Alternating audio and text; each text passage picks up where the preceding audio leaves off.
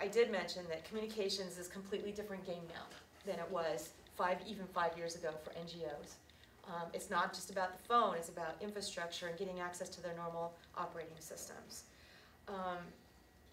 Another very important thing in the early parts of the disaster is understanding how important communications is, equal to, as you said, water, equal to shelter. Because if you can't coordinate, you can't optimize your response.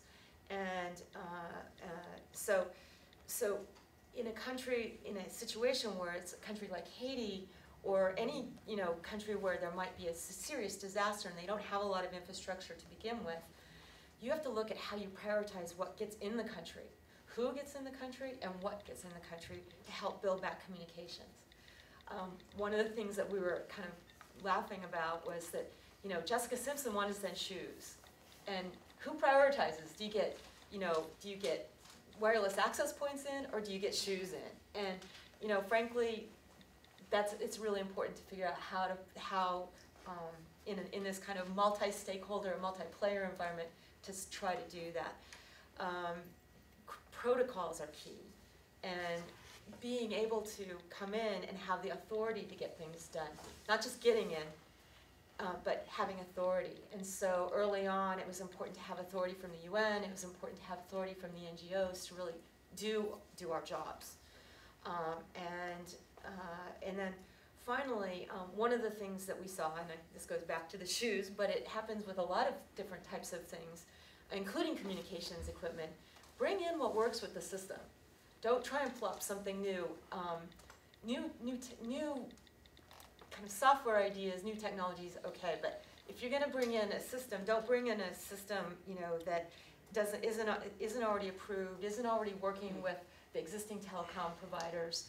There was a lot of great assistance that, say, for example, in the response, a number of the big companies stepped up and said, I know you've got Cisco equipment, I know, Cisco stepped in, I know, Google said, I know you've got certain things that and they were going to the ISPs and helping them sort out some of the bigger issues. But taking and putting in a brand new system, and there was a situation like this, which wasn't the industry, it was actually, I think, the UN, where they put in a system for phones, which wasn't on the frequency and wasn't approved.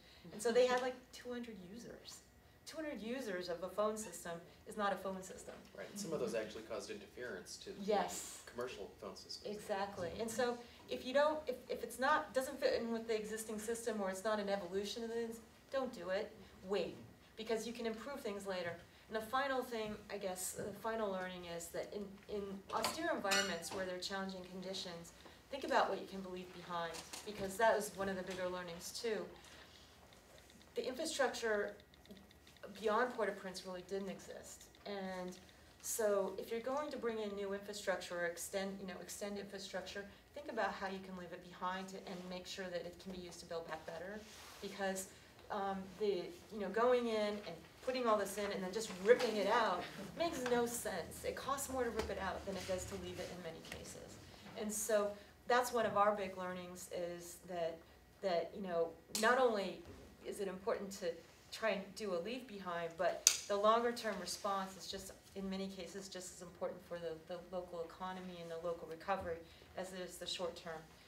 It's just there's less focus on it and less immediate human interest on it. So, and I'll just say one last thing in our learnings is that we've been coordinating with Joe and his work at the State Department. I think it's really exciting to see that a number of entities who are involved in Haiti and Japan are starting to come together and look at learnings, or have come together, and you can speak to it better than I can.